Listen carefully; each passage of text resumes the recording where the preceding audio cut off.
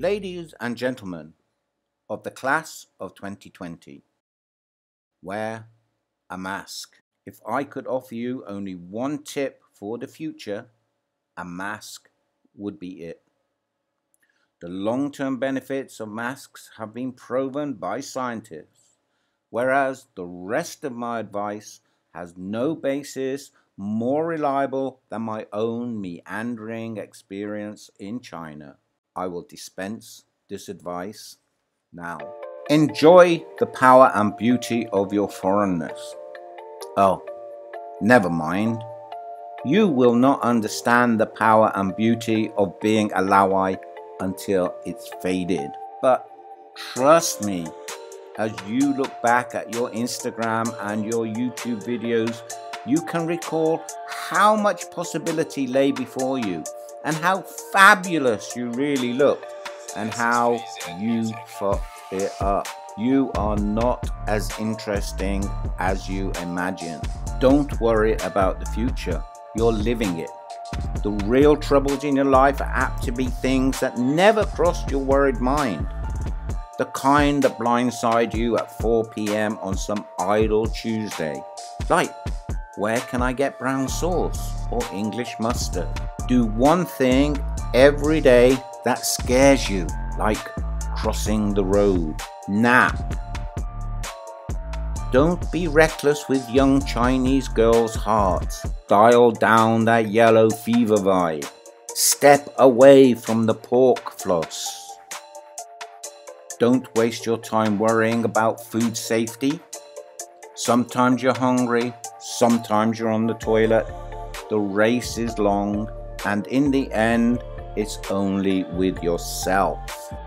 Remember, face is important.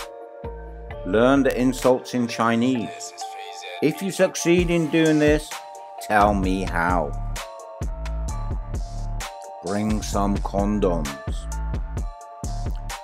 Queue at the bank for hours. Stretch like an uncle. Don't feel guilty if you don't know what you want to do in China.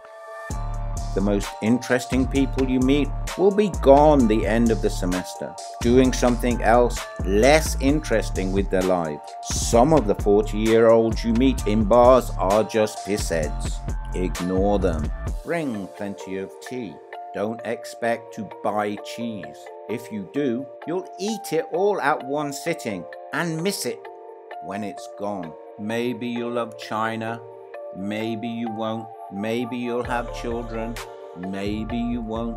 Maybe you'll eat chicken feet on your wedding anniversary with your Chinese family. Whatever you do, don't congratulate yourself too much. This is China. Enjoy your body. Use it everywhere you can. Don't be afraid of embracing the Beijing bikini. Dance with the aunties outside your apartment.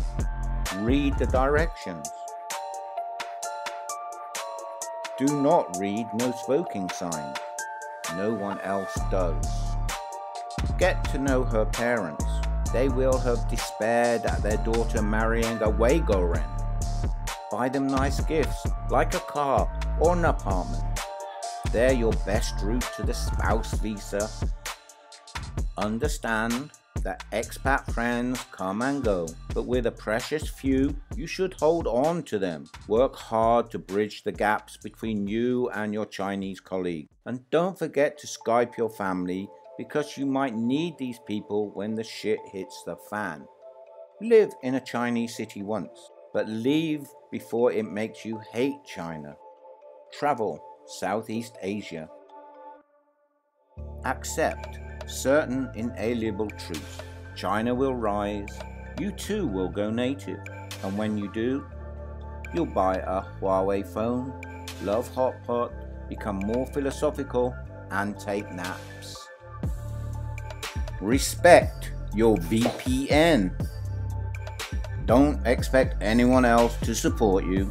Maybe you'll make other expat friends, but you'll never know when they might bail out and disappear. Don't mess too much with your hair, because the Chinese hairdressers will. Be careful what you buy on Taobao. Be patient with those who supply it. It usually comes the next day. Advice from expat barflies is useless. They dispense it as a way of fishing their past from the garbage disposal, wiping it off, and recycling it for more than it's worth, and creating the person they wish they were. But trust me on the masks.